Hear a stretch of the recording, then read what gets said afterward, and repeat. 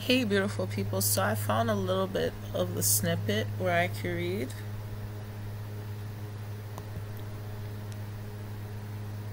Wherefore, Solomon had many followers, and he took to himself wives of all which he chose. And Solomon had a small stables built for his horses and his asses. And Solomon was rich with earthly and worldly goods, and he used his material wealth for his own disadvantage, to do these things which are not convenient. And Solomon looked down upon women with hate, and a woman's life was worthless in the eyes of Solomon.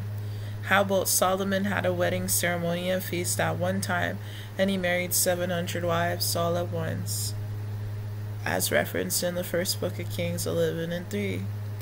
All of the wives of Solomon were brought to the stables to live, eat, and sleep with the horses and asses. And the wives of Solomon were made to stay in their stables with the horses and asses, and were not allowed to leave without permission from Solomon. And this decree was ordained by Solomon himself, and any breaking of his commandment was punishable by death by the sword. And permission was never granted to leave, because Solomon feared lest his secret would be revealed. Not that Solomon was ashamed of his wicked, lascivious lewdness and evil deeds. Rather, Solomon did not want to lose those followers who believed him to be Christ.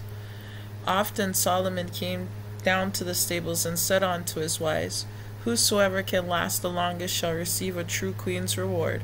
Go near unto my horses, and make my horses go in unto you, and outdo the horse. And when you have worn out one horse, I will bring you another, and outlast each other. And I will take the 2 winners unto my chambers, and the 2 winners will be mothers of my children. I shall grant unto them seed of the son of David. And Solomon became, so there you have it. And Solomon said unto his wives that if they made him enough money, that they would be removed from the stables to a better place.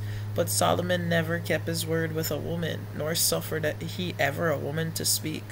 Of all of his wives, none could speak with their mouth, but instead they were taught to express themselves with their bodies.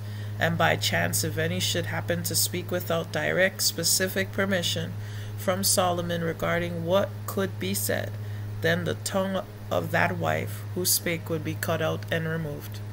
But no tongue of the wives of Solomon was ever removed. Not that Solomon would not have done it, for the Lord knew his heart, and Solomon verily would have done such a thing without hesitation. But it never came to that, because warnings were given first, and for a first offense of the law, for the wives of Solomon to be silent, all of the talkative's wives' teeth were removed, and their tongues were partially cut, but not completely removed. Removal of their tongues were threatened next, and having no teeth was a constant reminder to fear Solomon, and take him serious, and not speak. And the wives of Solomon disobeyed him not.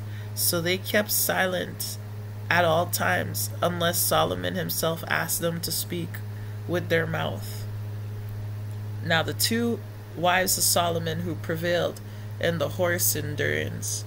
So this, you can read some of this, what I talked about, and then Solomon put their abused, bloody, bruised, stretched, red, torn, damaged wounds up on display for everyone to see. So I did find it. Now when men would pay to be with harlots, they knew not that the harlots were the wives of Solomon.